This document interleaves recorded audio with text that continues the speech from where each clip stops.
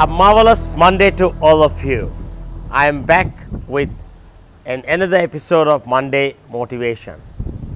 I hope you're having a great day and a great time, and may this week be the most productive week of all time. In today's message, I'd like to share with a leadership message that I have been carrying with me for the past probably 15 years or more. The message is probably something you have heard from me before, either in an event or maybe from one of my writings. It's called Everything Rises and Falls on Leadership. If there's one powerful message about leadership, leading people, guiding people, mentoring people, this is the message. Everything rises and falls on leadership. And the question is what it means.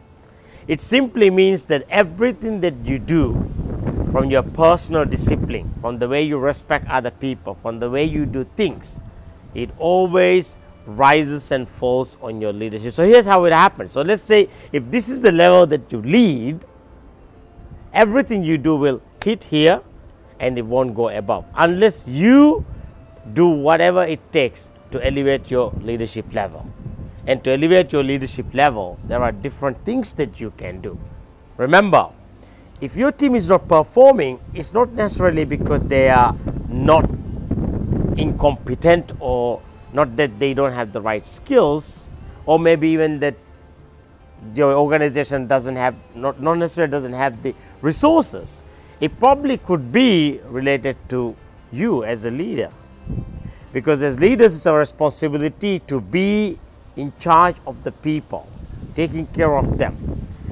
So their happiness at work, the way they come to work, the way they even walk to work, it all depends on how excited they are because they're going to come and work for you the next day. So in order for you to elevate the leadership level, remember, everything rises and falls on leadership. So to elevate this leadership lead, here are 3 tips that I would like to give you. Number 1, practice good leadership every single day. I'm sure you attend leadership classes, programs, and training activities. Take time to learn, to study. Apply them. Number 2, be the best possible role model you can be. And I know you can do it.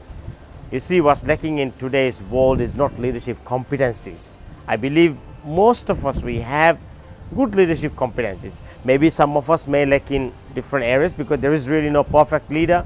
We are all in progress. But we can always be a good role model. And number 3 is lead yourself, look after yourself. If you don't look after yourself, or if you're not able to look after yourself, you can't lead other people. And if you do these 3 things every single day and be intentional about it, you will notice that your leadership lift and the leadership lead will start elevating to a totally a new level. And every time you do something to look after yourself, it helps you to improve your leadership efficiency. You become more productive, your people start seeing it, and they will perform at a totally different level. Remember, everything rises and falls on your leadership. If something doesn't go right, don't blame other people. Look at your own leadership. And I do that every single day. I ask this question every day. How can I improve and be a better leader? I'm not a perfect leader. I will never be. I don't intend to be, but I can tell you I intend to improve on my leadership every single day. I hope you enjoyed this message, and let's face the week with excitement and energy. May all of you be blessed. Thank you.